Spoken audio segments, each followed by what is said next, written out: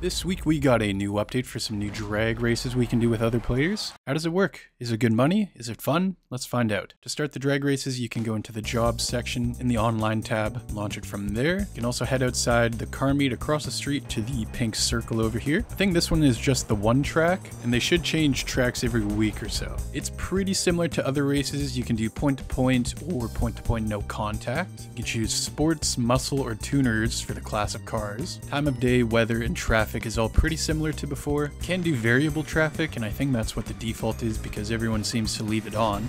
Yeah, buddy. See you later.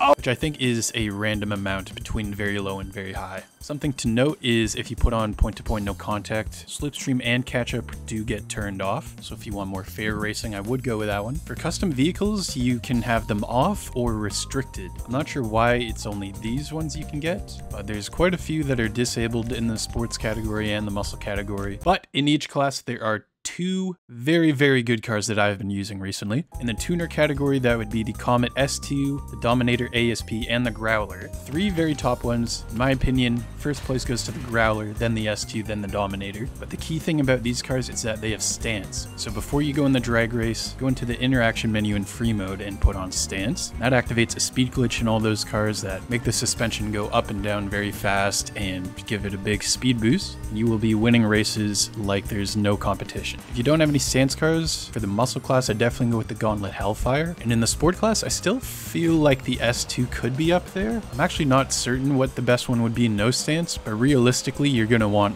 one of the stance cars. Once the race starts, you'll pull up to the line and start doing a burnout with your car. I recommend holding the gas right away as you're loading into it to not waste any time at all. And you have to keep the needle on the tachometer inside that blue line. If you do that, the tires will be nice and warm and you'll get very nice grip at the launch. If it's not perfect, you'll still get a good launch. It'll say good, great, or perfect burnout depending on how well you do. And as soon as the race starts, you're in manual transmission mode, which is quite different to what GTA is usually like. And I know what you might be thinking. What if I don't want to shift my car and just finish the race in first gear? There's a little chime. Well, sadly, the engine will catch fire, eventually shut down, and blow up. It's quite funny, I didn't realize they added this until someone did it in my race. His car's on fire?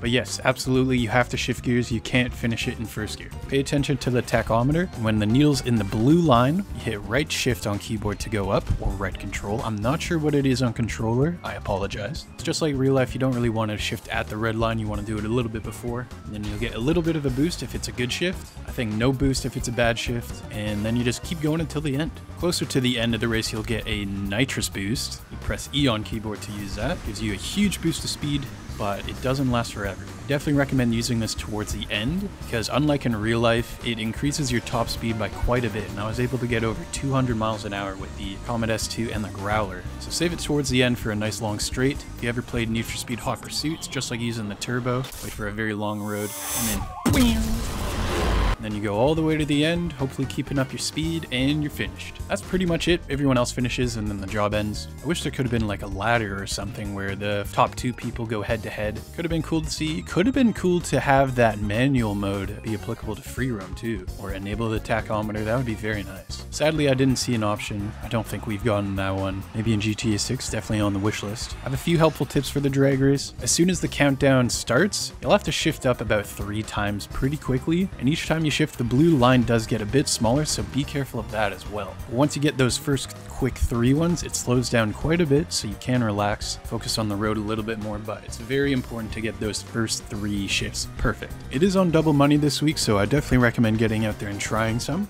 If you got the Comet S2, the Growler, or the Dominator ASP, in stance mode, you will be perfectly fine to win most of these unless your opponents are in them as well. And turn traffic off. It is so annoying having these guys pull out in front of you in the drag race. If you lose all your speed and your opponents are still going by, you're never gonna catch them. But it definitely can make for some funny moments. So up to you, have some fun with it. That's pretty much it though. Thanks for watching. Let me know what you think of the new drag races. Let me know if there's any other cars I might have missed that are really good ones. I'm pretty certain it's the Growler, the S2, and the ASP, but there could be others. Let me know if you find one. Leave a like if you enjoyed, of course, and subscribe if you're new. It really helps me out. And I'll see you all later.